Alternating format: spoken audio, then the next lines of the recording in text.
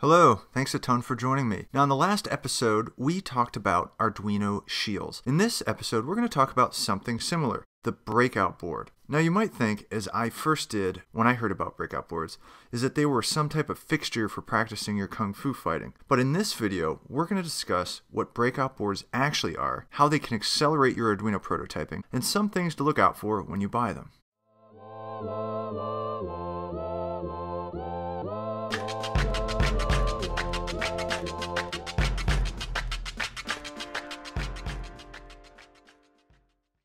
The basic concept of a breakout board is that it takes a single electrical component and makes it easy to use. So usually the electrical component is an integrated circuit. Now, integrated circuits, as you may know, have pins on them. And the pins on an integrated circuit can do a multitude of things. But you'll have some pins for supply power and pins for providing a ground, pins for receiving inputs and pins for sending outputs, that type of thing. A breakout board breaks out these pins onto its own printed circuit board. And then the printed circuit board has its own pins that are spaced perfectly for a solderless breadboard, giving you easy access to use the integrated circuit. Now, there's all types of breakout boards, but most of them are for different types of sensors. For example, accelerometers, ultrasonic distance sensors, RFID tag sensors, temperature sensors, pressure sensors. They even have a Meismic breakout board for sensing dinosaur footsteps. Now you might be wondering what the difference is between a breakout board and an Arduino shield, and that's a good question. Breakout boards usually have a smaller form factor, so they don't need to fit the entire space of an Arduino shield to accomplish their mission. And while the market for most breakout boards is being driven because of their use with Arduino, since the pinout of a breakout board is not designed specifically to the Arduino headers, it means that you could use a breakout board with any other microcontroller development board you would want.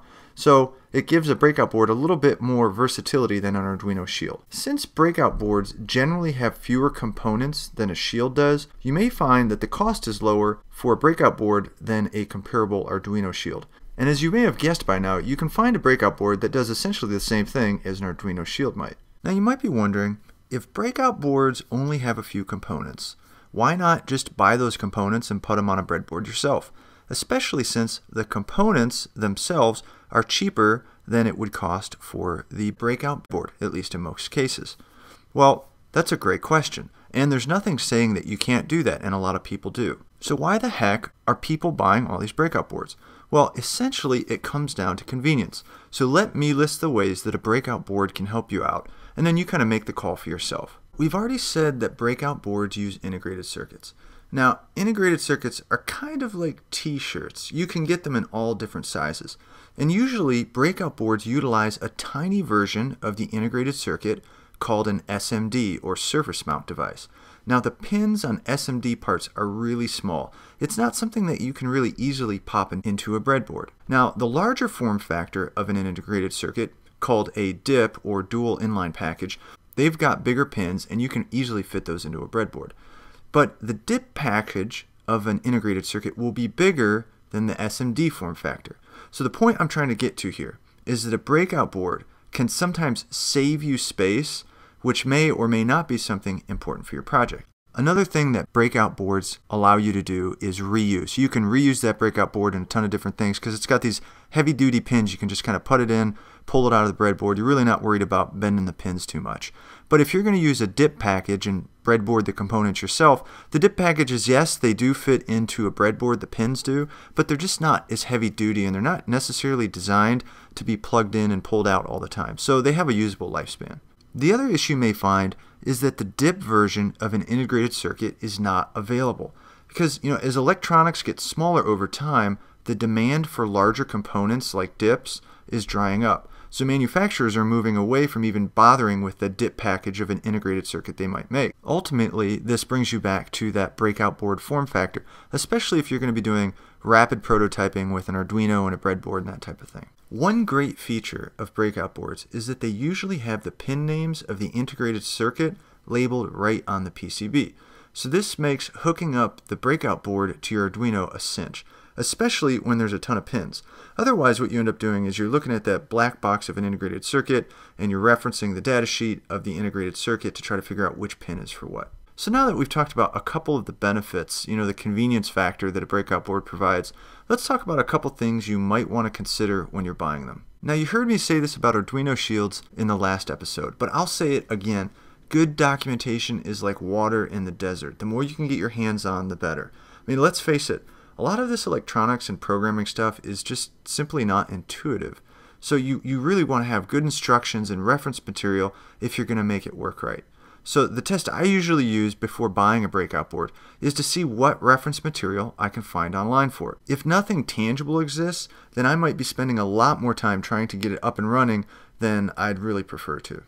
Now, as you search for a particular breakout board, you may find that there is a super cheap version available.